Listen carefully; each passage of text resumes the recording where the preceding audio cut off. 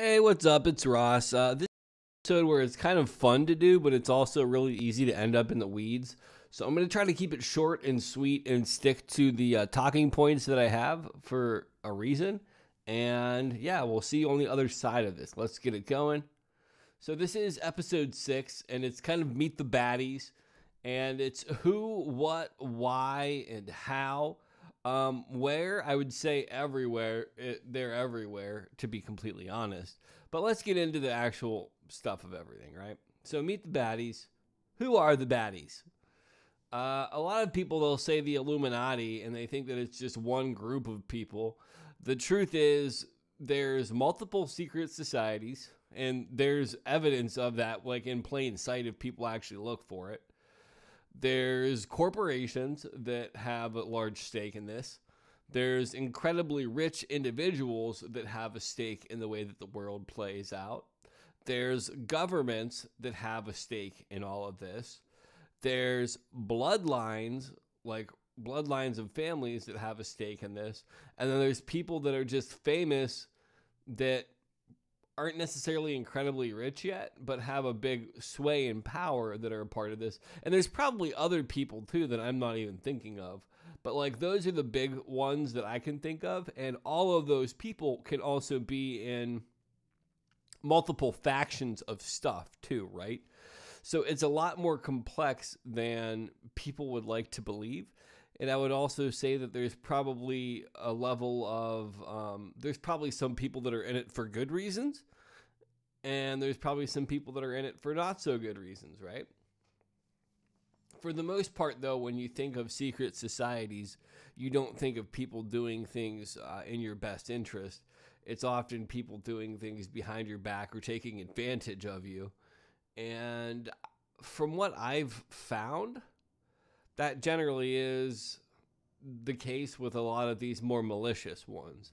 There are some secret societies that are really just about presenting information, from what I've seen.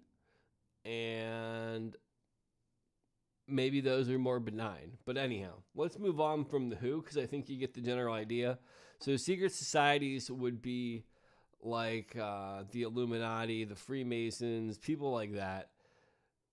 On some wavelength or on some element, these people have an implication, or they have influence, I should say. If there's a lot of elderly people that are joined in these things and they're working on a town or they're working in a town government, they're more likely to sway political opinion. There's lots of different ways that are obvious that secret societies can impact stuff. Corporations, they have the money to influence people. They have the money to influence government. They have the money to influence small towns. So obviously they're players in controlling things. Incredibly rich people, some of them will want a servant class of people specifically, so they work towards that end, right?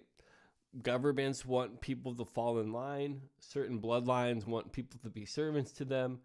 Famous people need people to like adore them and to put them at the center of attention.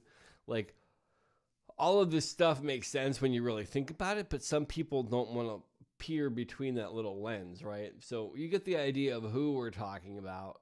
What the F are they doing now? Let me take a sip of my coffee. War profiteering. So making money off of war. It's like one of the oldest tricks in the books that they do. Drug dealing.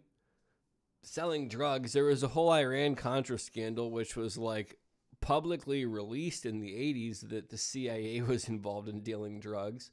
And if you look at the war in Afghanistan, there was the Taliban that was keeping these opium crops out. Then you see the Taliban get taken out. The opium production comes up. There's a spike in heroin addiction in the United States. Then there's all of these heroin medications to help people come off heroin that are legally prescribed. So then there's these people making legal money off of heroin. You got to tell me that something's up there, dude. Like, I guess that there's even documentaries that have come out. Like, this is a theory that I had back in like 2010. before I was involved in like recovery and everything. But then after going through recovery and seeing it, like I legitimately think there's fact to that. And then I've heard that other people have put that same theory together, and that's holding more and more weight. Arms dealing, dude, just come on. There's all sorts of evidence of the government selling arms to people that they shouldn't sell. And I'm sure that that goes on in lots of other different ways too. Human trafficking, we know that that's going on, and that there's been people in the government that have been involved in it. The whole Epstein thing, I'm not even going to get into that, right? Sexual abuse, again, that goes on in these groups. Genocide, that one's kind of hard to put there in that regard. But if you look at the way that some of these corporations have done certain things, they have done genocidal things, and even some people in power have taken that turn. Now, that one is probably a little bit less likely than some of the other ones. Like that one, maybe I shouldn't have put on the list, but it has occurred, or to the best of their ability, they have put those plans in places at certain times and things. Destabilizing governments, that's a big one that the U.S. is big on. And look, if people don't believe me in any of this stuff, because this is me making a lot of accusations without giving any evidence to anything that I'm saying, just because I don't want to spend a lot of time on this. I just want to let people know, like, I get the power structure. I think it's important to have knowledge of it, but then to also understand that how you combat this power structure is a lot different than the way that most people are going at it, is why I made this. Why do these people do this is an important question. Greed. Fear should have been the top one, right? Because fear is the unifying thing of greed, hunger for power.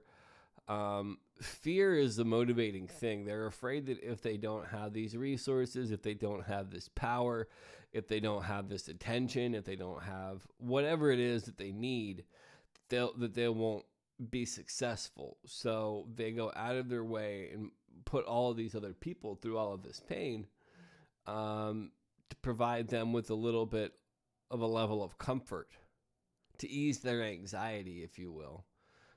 But the thing is, it never actually works, and it really just kind of, it's a self-perpetuating system at some point.